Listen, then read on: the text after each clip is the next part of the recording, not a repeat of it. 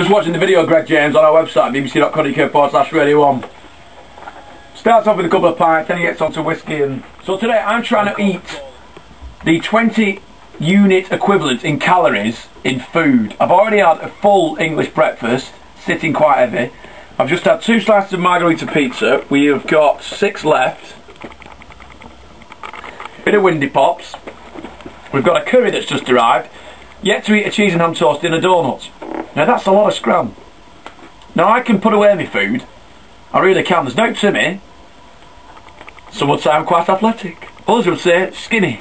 But I do like my food, do you know what I mean? So I'm going to give it a go before 1 o'clock.